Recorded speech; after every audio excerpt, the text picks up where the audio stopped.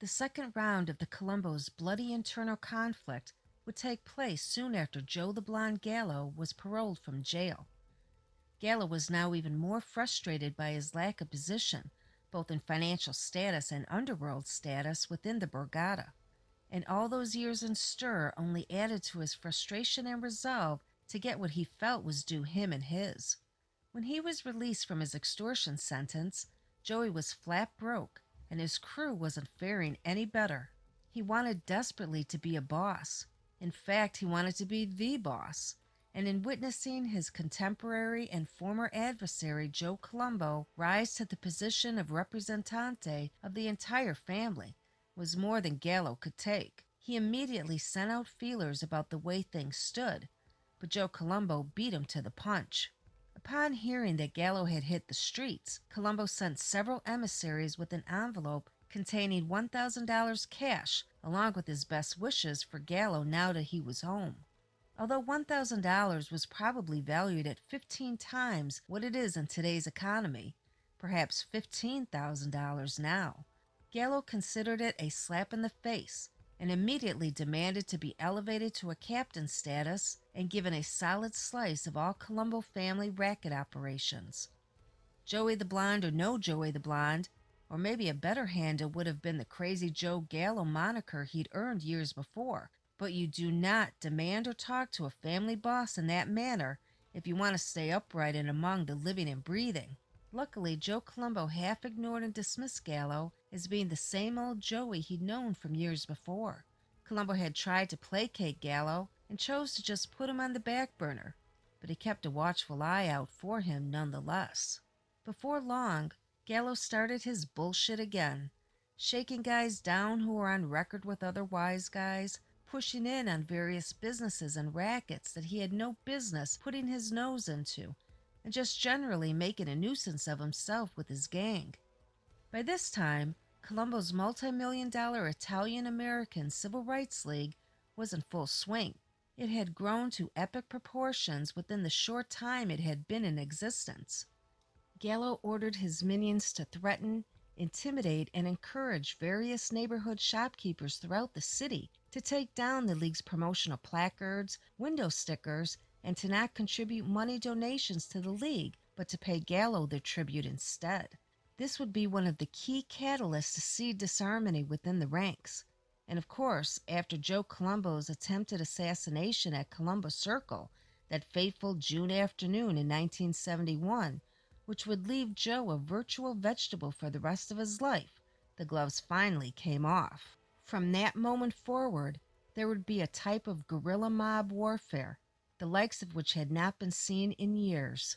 Bodies would be strewn on the streets for several years to come, culminating with the infamous 1972 gangland-style killing of Crazy Joe Gallo himself at Umberto's Clam House in the wee hours of the morning. Gallo, his brand new wife, and her teenage daughter from a previous marriage, along with Gallo's bodyguard that evening, Pete the Greek Diapolis, and his girlfriend, after a night of partying at the famed Copacabana Club in Midtown Manhattan, decided on a late-night meal. Driving right into the Lion's Den in typical Joey Gallo bravado fashion, they chose to eat down off Mulberry Street in Little Italy, arguably the single most dangerous place in the city for Gallo to show his face. Every single block was chock full of mob social clubs, mafiosi hanging out on every corner, and ground zero for New York's 5 families. He was a marked man, and he knew it. He should have known better. Word soon spread of his arrival to the neighborhood. A Colombo associate immediately ran to a Colombo-controlled social club on Mulberry Street to report the news, and a frantic call was made to Joseph Joe Yak Yacovelli, who was at the time the acting consigliere for that crew.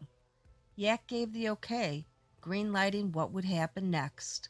Carmine Sonny Pinto DiBiase, Philip Fat Fungi Gambino, and 2 brothers known as Cisco and Benny, the Los Ciceros of Brooklyn, immediately grabbed several handguns and automobiles, a work car and a crash car, and off they went. Within minutes, the 2 wheelmen pulled to the curb, and while waiting with their motors running, the 2 torpedoes, Sonny Pinto and Fungi, came in pistols blazing. It was over within a minute.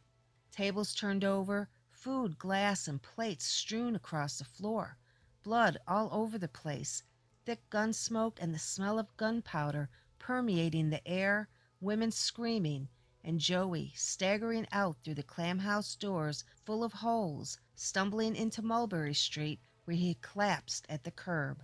The gunman had escaped within seconds. There were no witnesses. Nobody in that neighborhood had seen a thing.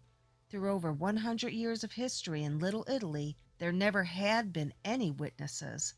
The neighborhood was famous or infamous for being D&D, also known as deaf and dumb when it came to taking care of its own. Omerta at its finest. Even the legitimate people who lived in the neighborhood would never speak to cops or reporters about guys from there. After all, they might have been gangsters, but they were our gangsters. Fathers, uncles, brothers, cousins, and close friends. The area always policed itself. Always. Over the next 5 years or so, there would be at least a dozen additional gangland shootings and murders of Colombo or Gallo hoods, at least some of which were direct fallout from the war. A few other killings seem to have been a jockeying for positions of power within the unsettled Borgata, and others were of suspected police informants. The following murders were considered a direct fallout of the war, a house cleaning of Gallo dissidents, so to speak. In 1972, 4 innocent Jewish businessmen eating in a Midtown restaurant were shot and killed in a horrible case of mistaken identity. A Gallo gunman mistook them for Alley Boy Persico and associates. Also that year, Gennaro Fat Jerry Ciprio was shot dead while leaving his Italian delicatessen in Brooklyn, and within a year, Louis the Syrian Hubella would also be shot and wounded. In 1974, Gennaro Jerry Bassiano and Sammy Zalrabam were both shot and wounded, but survived. In other incidents, Joey Gallo's nephew, Stevie Cirillo, was shot dead in a gambling den, and Gallo stalwart Frank Punchy Iliano was shot and wounded in another incident. In 1976, they finally caught up to Gallo soldier John Mooney Cutrone.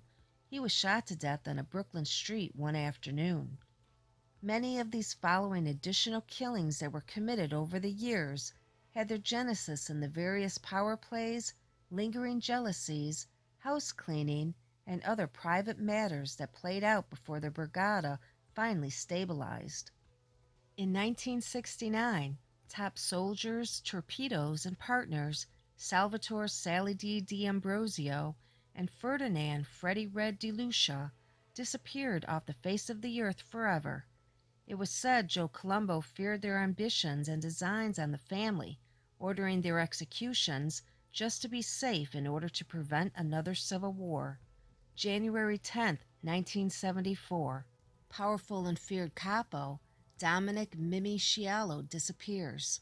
Police find his decomposed body and that of a second hoodlum 10 months later under floorboards encased in concrete at a mob social club on President Street in Brooklyn. Both had been shot in the head. One of the reasons for his murder is the fear he would try and seize the family. June 22, 1974. Within weeks of Sciallo's death, several of his loyal minions are slaughtered after they make it known they want to avenge Mimi's killing. Soldier Gaetano Tommy Barbusca and associate John Coro are accosted and shotgunned to death as they sat in a car parked at the curb in the Bensonhurst section. May 10, 1977. Underboss Anthony Abishotz Abadimarco and his allies Salvatore Sally Boy Albanese and Joseph Joe Yak Yacovelli make a power play for the top seats against the Persico regime. Albanese disappeared forever after attending a supposed peace powwow. Abadimarco and Yacovelli went into hiding and are shelved forever. 1983. The Regina brothers, Anthony Fat Tony Regina and Vincent Chico Regina, are found shot to death in a burning car on West 15th Street in the Coney Island section. Recently paroled after having served a life sentence for murder from the old Gallo Profaci War, Fat Tony demanded his reward for being a loyal soldier and stand-up guy, keeping his mouth shut all those years in prison. And this was his reward. Many of the following killings, such as Donnie Summa and Champagne Larry Carrozza, were committed as part of the remnants of the war, and as a jockeying for position and power that various Colombo mobsters sought as the years went by. Many of these killings happened because of an unstable leadership on top.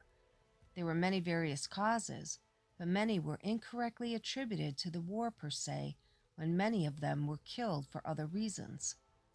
Some of these additional killings included Richard Diddy Lo Cicero, Salvatore Sammy Curatola, Dominic Famulari, Dominic Big Dom DeAngelis, Richard Grossman, Emmanuel Nello Camarada, John Johnny Tarzan Lustarino, Anthony Tony Long Ricciardo, Calogero the Sige Lo Cicero, Edward the Killer Fanelli, Joseph Canizzaro, Arthur the Animal Introtter, John Johnny Irish Matera, Carmelo Mutola, Charles Ruby Stein, Joseph Pereno Jr., Louis Pereno, Angelo Gilly Greca, Thomas Shorty Spiro, Dominic Donnie Summa, Caesar Vitali, Ralph Whitey Tropiano, Lawrence Champagne Larry Carrozza, Joseph Joe Brewster Di Domenico, Robert Di Leonardo, Vito Guzzo Sr., Salvatore Scarpa, and Michael Midge Belvedere.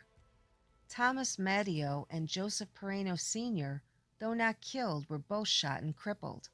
And Anthony Tony the Gawk Augello and Salvatore Badalamenti both committed suicide. By the late 1980s, the Colombo family had reconstituted itself very well. The mid-1970s throughout the entire decade of the 1980s had been heady at times for all Cosa Nostra.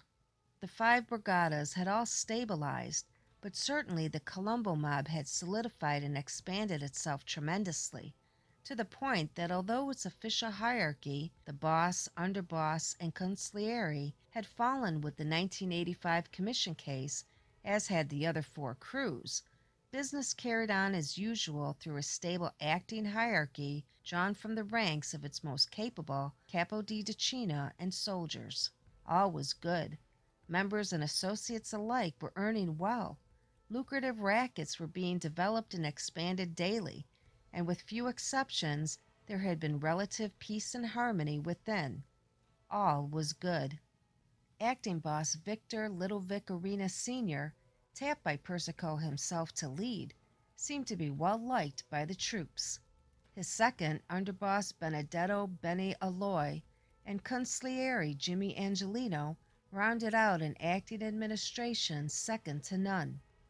But as will happen when you're dealing with mountainous piles of cold cash, handled by greedy and dangerous men, the seeds of disharmony and Machiavellian machinations are never far behind. The Third Colombo War would have its genesis in the basic greed inherent in most human beings. Men who should have known better had they bothered to stop and study the Brigada's previous mob history. Certainly, Aloy had been groomed by his father Buster and knew their history, as had Arena, a distant Persico cousin who had come up under the old-timers as well. The Colombo mob never seemed to have learned that key underworld lesson that blood begets blood, and that killing solves nothing, that it is very bad for business. The millions of dollars to be made annually and the assets to be gleaned would blind both acting boss Victor Arena and sitting boss Carmine Persico, and the vast power that was at stake was not something that either mafioso was willing to give up. The result was that blood would fill the streets of New York, reminiscent of the 1930s. The havoc it would cause reverberates within the Brigada to this very day. The conflict led to one of the bloodiest gangland wars and struggles for underworld power that America had ever seen. There is an ancient phrase, a proverb if you will, that states, "Those who choose to ignore history are doomed to repeat it." No truer words have ever been spoken, especially when it comes to the underworld. Thank you for watching. We hope you enjoyed this episode of Mob Fireside Chat, presented by Button Guys of the New York Mafia. Let us know your thoughts in the comments below. Be sure to like and subscribe and hit the notification bell so you don't miss our next installment. You can also visit us at thenewyorkmafia.com, where you can read many more true tales of the underworld and join us for conversation on Facebook, Instagram, and Twitter. Until next time,